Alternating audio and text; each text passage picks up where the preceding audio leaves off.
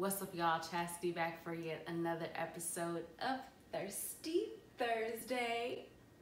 Did y'all miss me? It's been so long. About a month exactly. June was absolutely bananas, but in the best way possible. I did some IG takeovers, celebrated Juneteenth, took my WSET2 exam, and also was shouted out by liquor.com as one of the 7 best virtual wine tastings. So thank you all so much for always tuning in and supporting your girl, and I'm super thrilled to be back on my BS sharing all the delicious wines. But first, the category for this week's episode is staples for the cookout. Now, for those of you all who are going to celebrate the 4th, it's imperative that you bring delicious wine, or rather open a delicious wine when you're grilling your meats or baking your ribs, whatever you decide to do this upcoming weekend. So I did want to share 2 very delicious wines that I think you should go out and grab for the weekend festivities.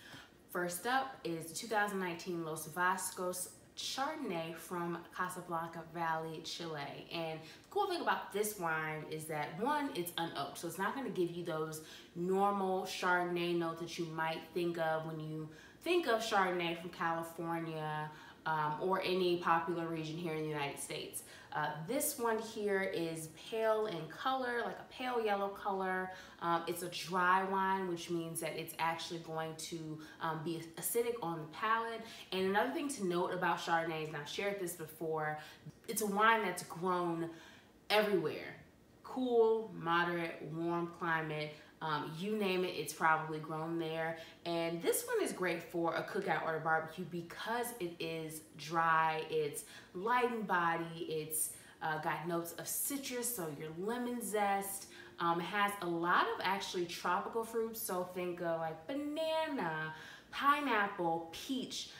It's definitely one of those wines that's really good to put on ice, make sure it's relatively cold, and share with the family and your friends. A wine like this is gonna pair well with foods that are high in acidity. So you're thinking of tangy cabbage salads, not coleslaw, because I know everybody don't get down with that, but you're thinking about grilled lemon pepper wings, or you know, those foods that kind of give your mouth an ability to water so you can savor them. Definitely go out and give this a try. It is, like I said, a different type of Chardonnay. Unoaked Chardonnays tend to be on the drier side, full of acidity, a lot of those tropical fruits like I mentioned before. And yeah, I'm definitely gonna keep this one in rotation for the entire summer just because it's light, it's full of flavor, and I can share it with friends if I want to, or I can drink it by myself.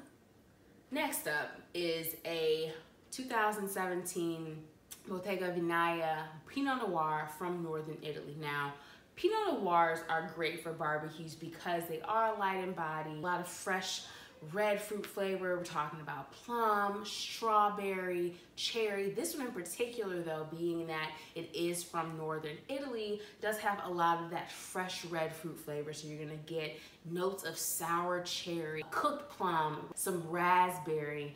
On the nose, I got some tobacco, some smoke, some cedar. This one actually is going to be a good one to put a little bit of a chill on.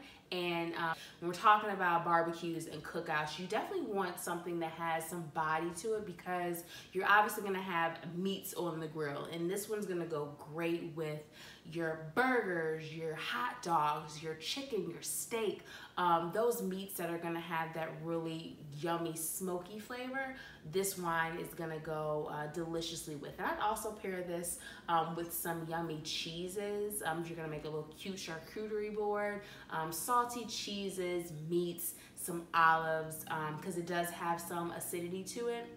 And the fun thing about this particular Pinot Noir is that it has a full round mouthfeel, and that's not always common with light bodied Pinot Noirs, but I think because this one hails from Italy and it's 100% Pinot Noir, it definitely has a velvety quality to it, and it's something that you can absolutely enjoy all year round, but in particular when we're talking about cookout season, this is one you'll definitely want to keep in rotation as well. And I think when it comes to cookout wines and being able to be around a few friends and family, we're still social distancing, keeping it cute, wearing our masks because coronavirus, but you definitely want to be able to bring wines that everybody can enjoy, and this Chardonnay and this Pinot Noir are two that I think everybody will grow to love. Now, before I go, per usual, I think I just want to shout out everybody who continues to support me and everything I'm doing.